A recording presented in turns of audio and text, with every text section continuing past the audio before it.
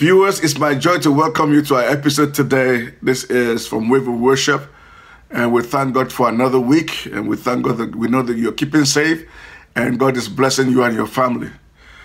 Today, we're going to be bringing David G all the way from Nigeria in Abuja, and he's going to be bringing us a song titled Faithful God. So please, with Jesus' joy, let's just sit and watch and participate as David G takes us to the throne of God.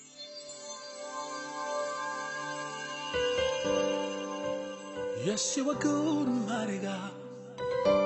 Glorious God you are. All the glory to you, oh God. Yeah.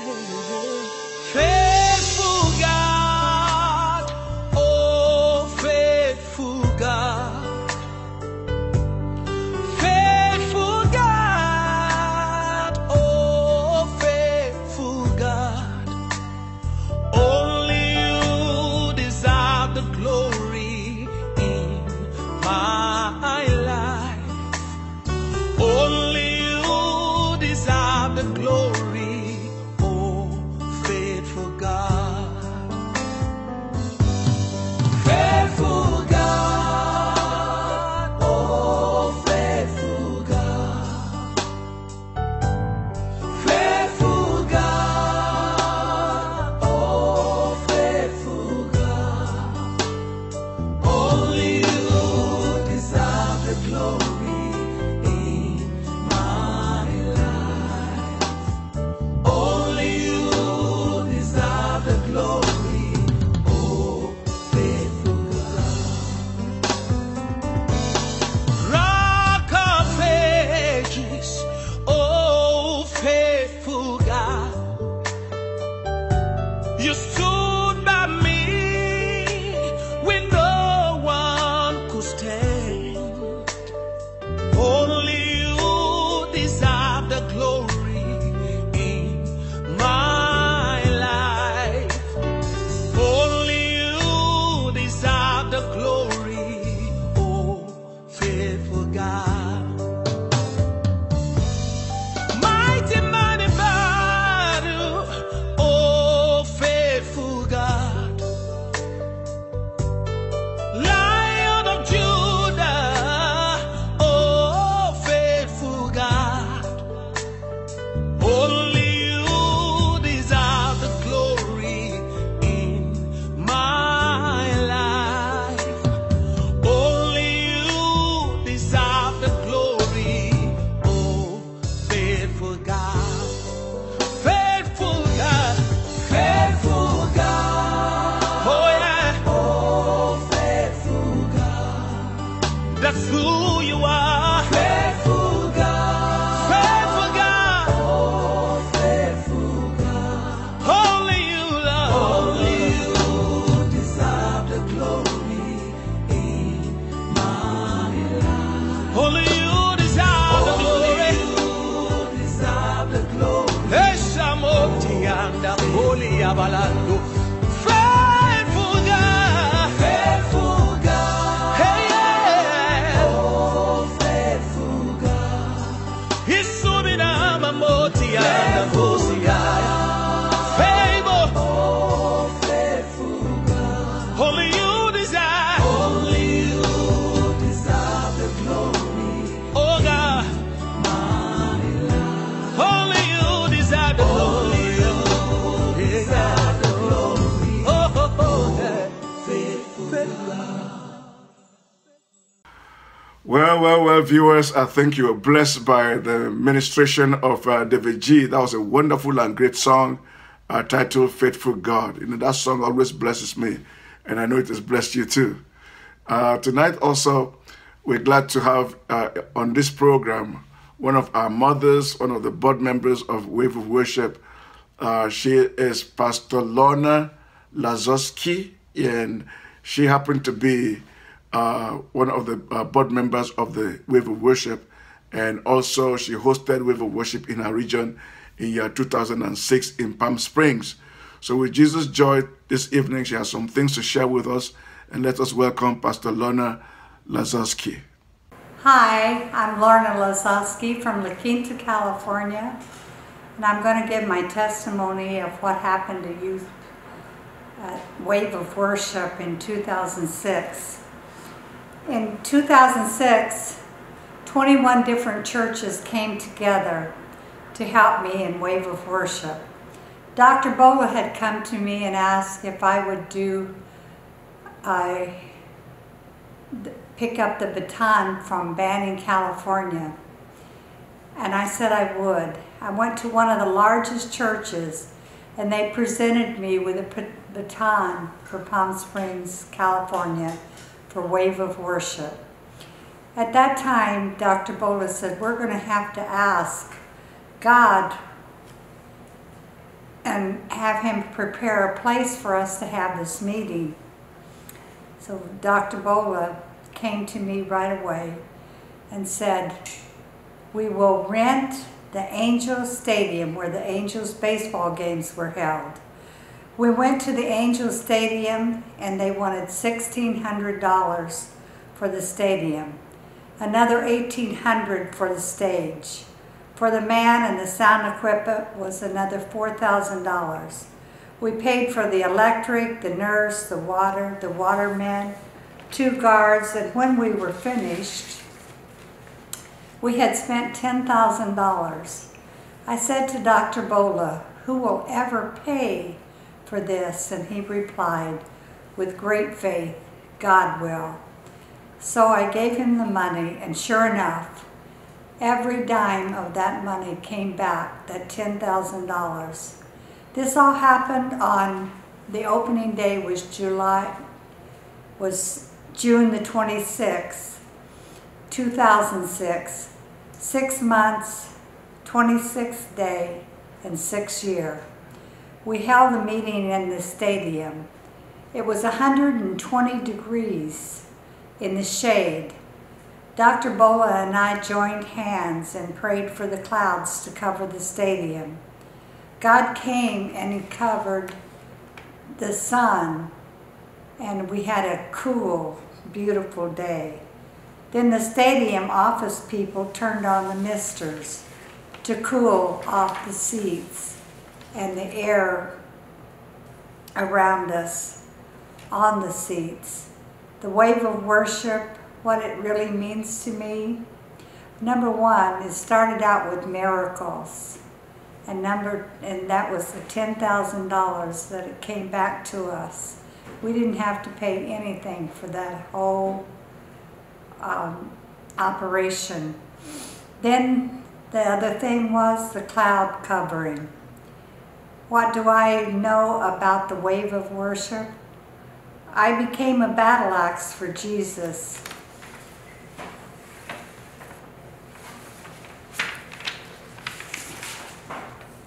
I realized that praise and worship had brought down the armor of God to me. I realized that I was a living trumpet. When I worshiped God, he himself came down and put the armor on me. He taught me that he would be there to cover me at all times. I want to pray for the United States of America, and I want to pray for the world. But what I want to give to you right now is the scripture. Your hand, O Lord, will find your enemies, all who hate you.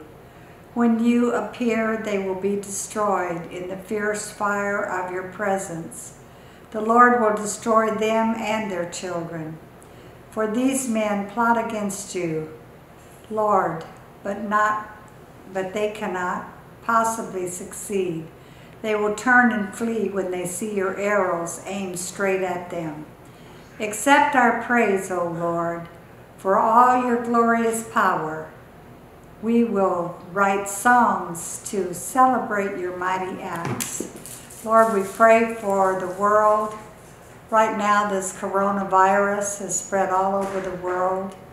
We're asking you, God, to cover us with your mighty fire. When these things come toward us, that they would be spontaneously combusted. We thank you, Lord, right now for the United States of America.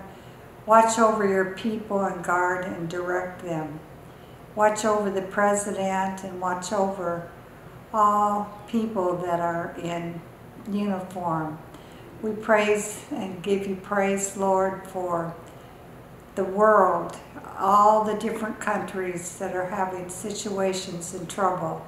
We cover them with the wave of worship, Lord, their armor, Ephesians 6, in Jesus' name. Amen. Bringing the message today is by a very humble self, and I'm going to be teaching on the essence of life. God bless you as you listen to this message, and I know it's really, really going to bless you a great deal. Thank you.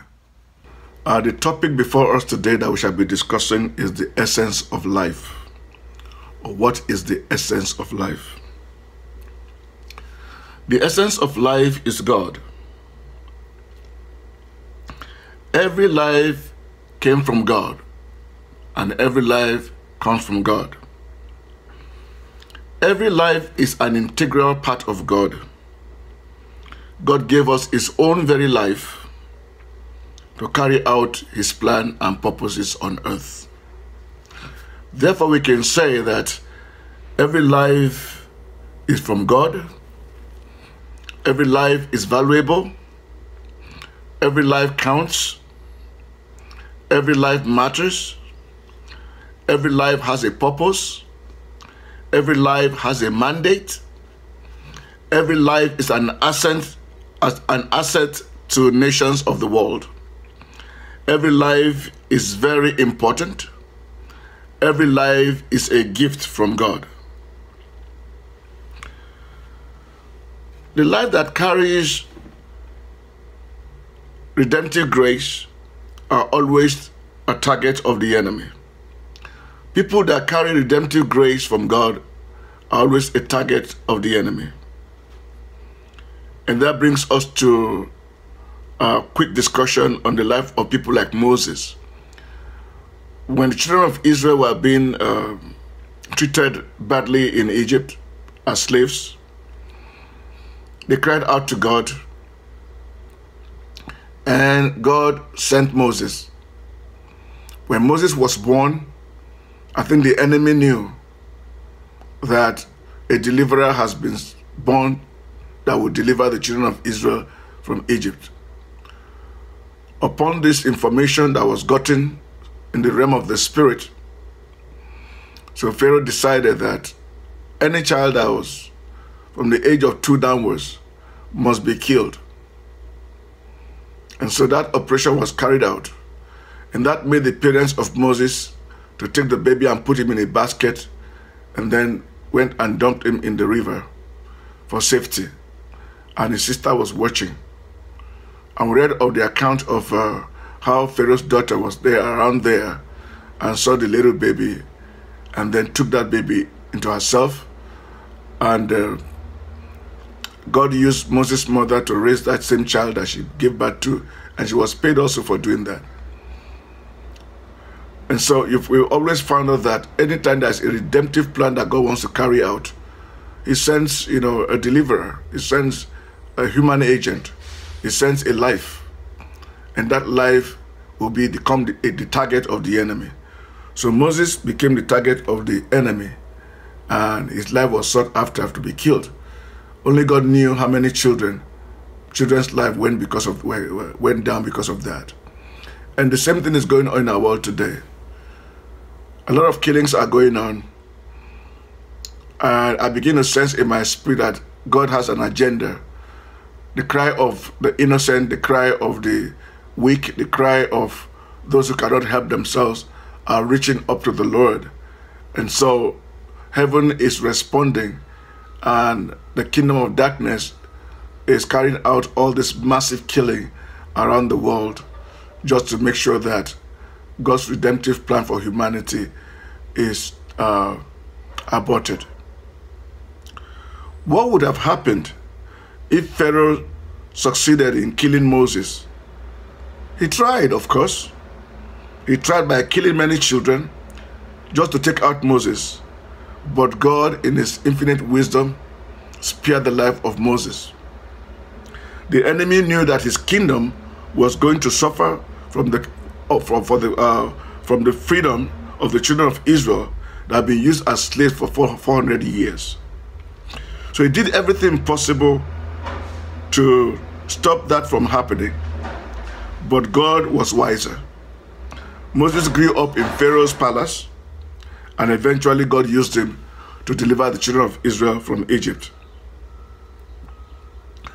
Hallelujah. His plan of releasing the children of Israel was to give them their own identity, to make them a nation on earth that everybody can be proud of. And because God was involved, was the architect of the establishment of that nation upon the covenant that he had with Abraham, that through him the entire families of the earth shall be blessed. So even though they are one of the smallest nations of the earth, and yet they have become very, very relevant to different levels, different kinds of development and breakthroughs in the area in the field of science, religion, and so many areas. We can medicine and many areas of breakthroughs in the world today. So if that nation was not allowed to take off, and the progenitors of those nations are being killed because we felt that we have to control the growth of humanity, then what would have happened today? Israel would have not been a nation that would be known on earth for any reason. Well, the second question in my mind at this moment is about the birth of Jesus Christ. Suppose King Herod was able to kill Jesus. Of course he tried. He wanted to do that. Suppose he succeeded in killing Jesus as an infant. What would have happened to God's redemptive plan to save humanity of their sins?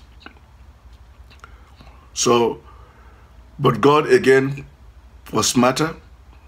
He sent Jesus Christ to Africa, to Egypt, the same Egypt where the children of Israel were delivered from centuries earlier, was the same place that became an abode, a hiding place for the Son of the living God, where he was for about 13 years before he returned. After Herod died, then he returned back to Israel.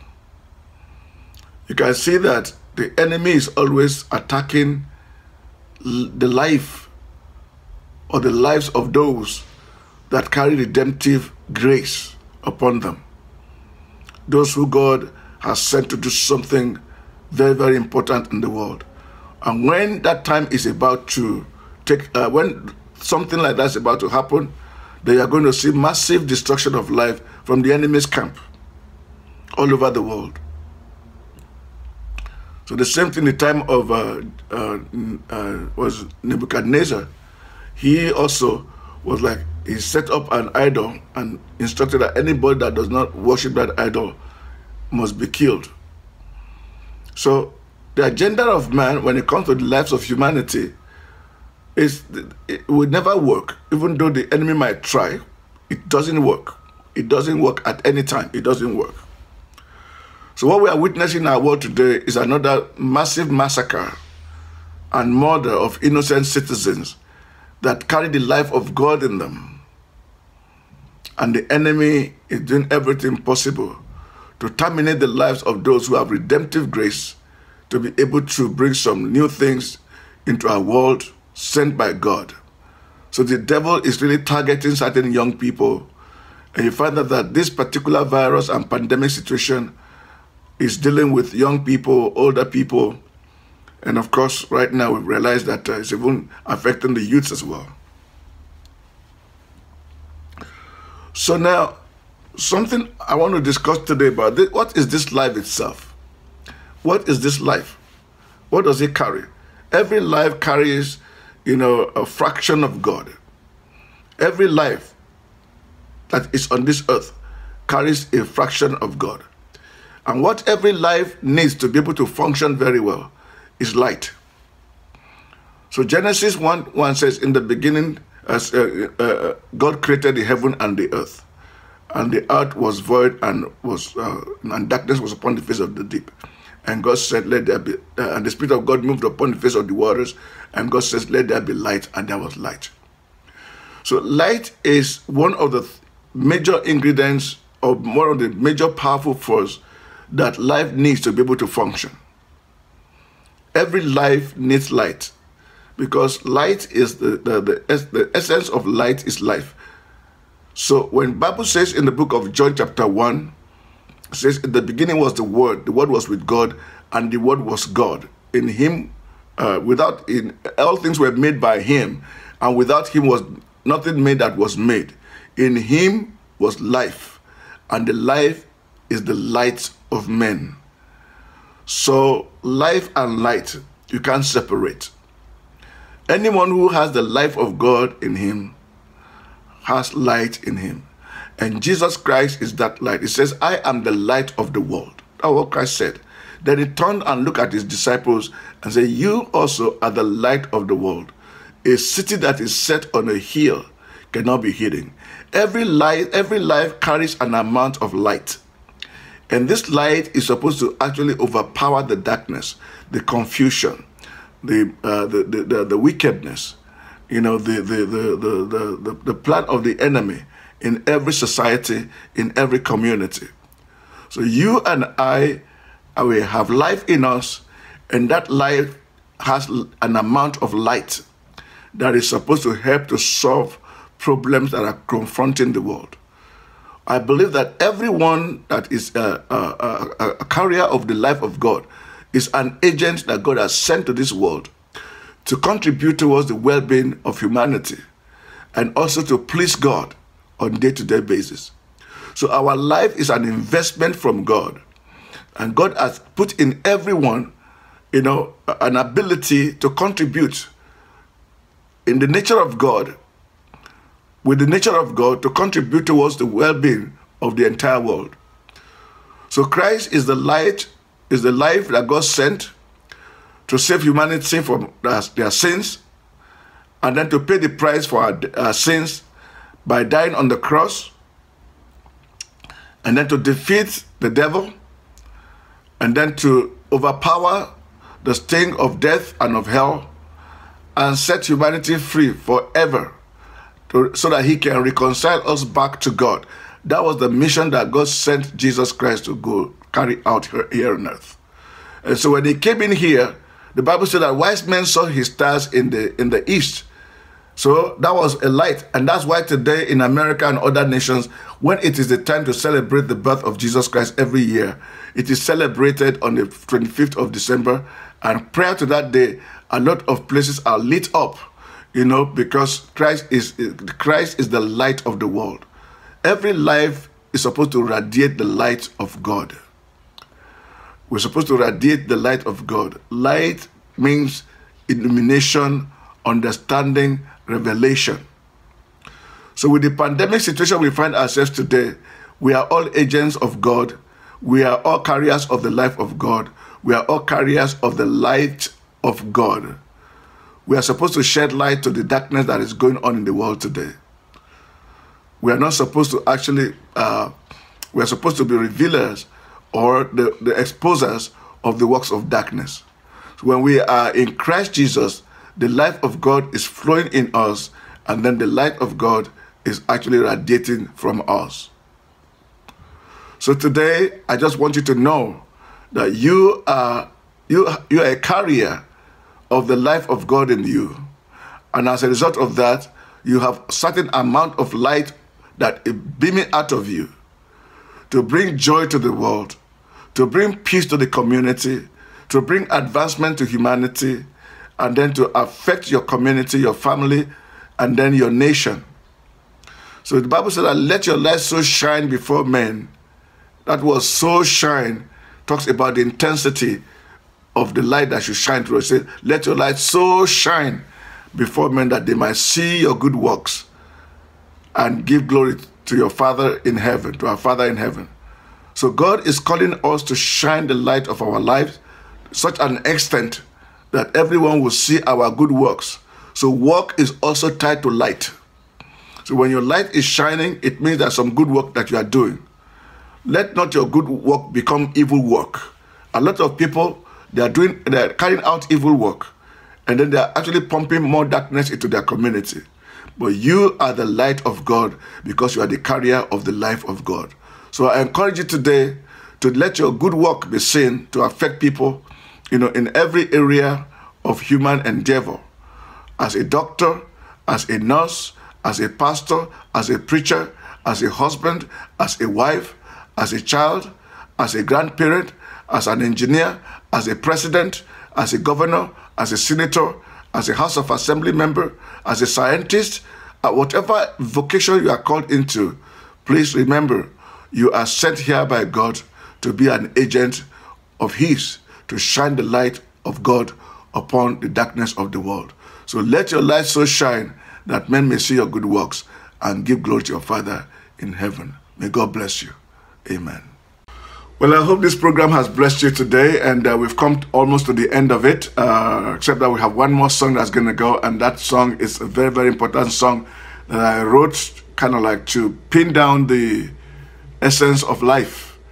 That song was composed to teach us about the life as it connects to how God made us for worship. And so enjoy that song as it comes. As we also prepare next episode, we shall be hosting a very great man of God that I respect so much. His name is Apostle Dick Hochreiter, and he's going to be sharing about the discovery on how to handle the problem of starvation in Africa and other parts of the world. They've discovered some new trends that people can actually use to deal with this issue of starvation. May God bless you and have a wonderful weekend. Till we come your way again, this is Dr. Bola Arowolo. Thank you all for watching. God bless you. In the beginning, God gave 7 keys to man to rule the world, and everything in it, everything on earth, everything in the valley, everything on the mountain, everything in the ocean.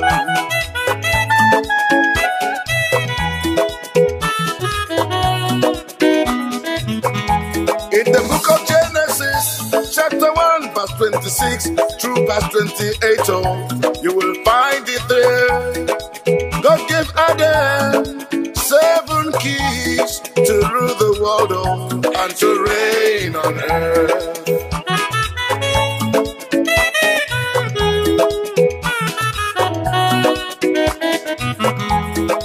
These 7 keys are the keys of David, the keys of music to open and shut. These 7 keys are the keys of David, the reason why God made a man.